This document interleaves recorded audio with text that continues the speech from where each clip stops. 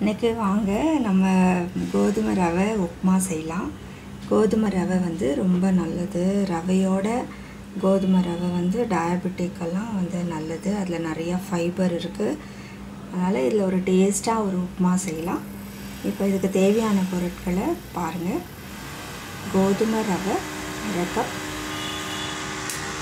கடுகு, சீரகம், கடலைப்பருப்பு, உளுந்து, கொஞ்சம் மஞ்சள்தூள்,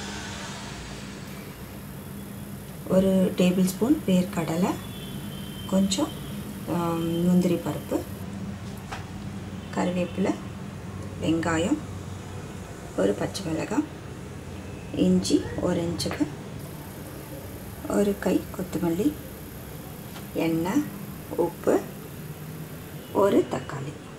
இப்போ எப்படி பண்ணுறதுன்னு பார்க்கலாம். முதல்ல நான் ரவையை வறுத்துக்கலாம். கோதுமை ரவை கொஞ்சம் எண்ணெய் விட்டு வறுத்துக்கலாம்.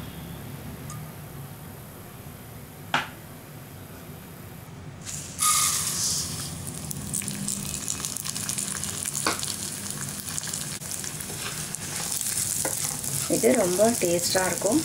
ரவை உப்புமா சூஜியோட கோதுமை ரவை வந்து நல்ல டேஸ்ட்டாக இருக்கும். ரொம்ப ஒரு ஹெல்த்தி ரெசிபி. ஹை சுகர் இருக்கிறவங்கெல்லாம் வந்து இந்த உப்புமா செஞ்சு சாப்பிடலாம். இல்லை இதில் சாதம் கூட செஞ்சு சாப்பிடலாம். வேக வச்சு குழம்பு ஊற்றி கூட சாப்பிடலாம். இது வறுத்த பின்னாடி நம்ம வந்து உப்புமா செய்யலாம். இப்போ பாருங்கள், நல்லா வறுபட்டுருச்சு. இது ஒரு 2 மினிட்ஸ்லேயே வந்து நல்லா வறுபட்டுடும். மீடியம் ஃப்ளேமில் நீங்கள் வறுத்தா போகிறோம். இதை வந்து நம்ம ரிமூவ் பண்ணிடலாம்.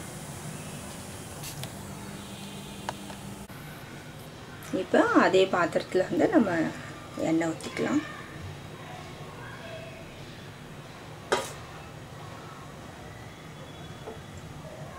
எண்ணெய் காயட்டும். கடுகு போட்டுக்கலாம். கொஞ்சம் சீரகம் போட்டுக்கலாம். கடுகு வெடித்த உடனே கடலைப்பருப்பு போட்டுக்கலாம்.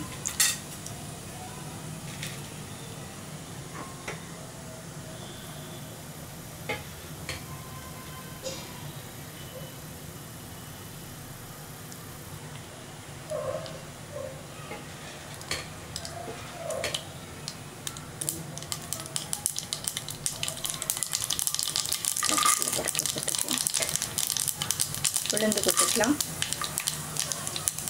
வதங்கட்டும்.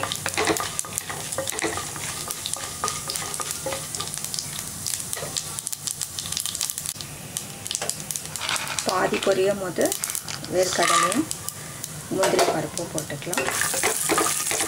இல்லைன்னா ரொம்ப தீஞ்சிடும்.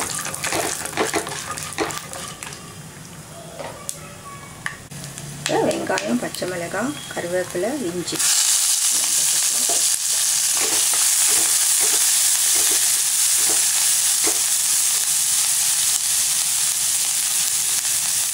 வெங்காயம் வதங்கட்டும். இப்போ தக்காளி போட்டுக்கலாம்.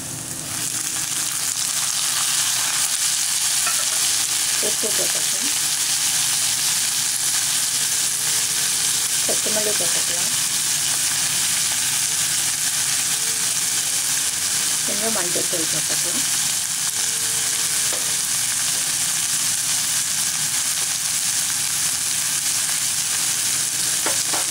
நல்லா கலக்கி விடுங்க. இது வந்து தக்காளி வதங்குற வரைக்கும் நம்ம கலக்கி விடலாம். வதங்கட்டும். 1/2 கப் கோதுமை ரவைக்கு 1 கப் தண்ணி எடுத்து வச்சுருக்கேன். இதுதான் கோதுமை ரவையோட அளவு. இப்போ நம்ம தண்ணி ஊற்றிக்கலாம். உப்பெல்லாம் வந்து சரியாக இருக்கான்னு பார்த்துக்கோங்க. இது கொதிக்கட்டும். இப்போ நல்லா கொச்சிடுச்சு. உப்பெல்லாம் சரியாக இருக்குது. இப்போ வந்து நம்ம கோதுமை ரவையை வந்து உள்ளே கொட்டிக்கலாம்.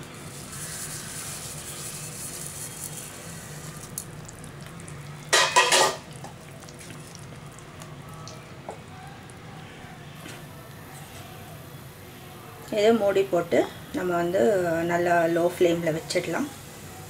அதே வெந்துடும். ரொம்ப ஹை ஃப்ளேமில் வச்சிடாதீங்க, ஏன்னா அடி பிடிச்சிரும். இப்போ கோதுமை ரவை நல்லா வெந்துடுச்சு. நல்ல உப்புமா நல்லா ஆயிடுச்சு. இதுக்கு வந்து ரொம்ப எண்ணெய் தேவைப்படாது. நீங்கள் இதுக்கு ரொம்பலாம் எண்ணெய் ஊற்ற வேண்டாம்.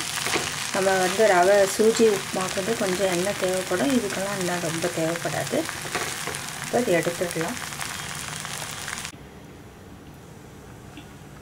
கொத்தமல்லி கார்னிஷ் பண்ணிடலாம்.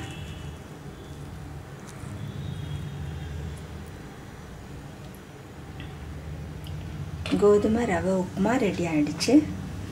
நல்ல ஒரு ஹெல்த்தி ரெசிபி, டயபெட்டிக்கு ரொம்ப நல்லது. நீங்கள் கொஞ்சம் எண்ணெய் வந்து குறைச்சி செஞ்சோன்னா இது வந்து ஒரு நல்ல ஒரு டயட். நீங்களும் செஞ்சு பார்த்து உங்களோட கமெண்ட்ஸ் சொல்லுங்கள்.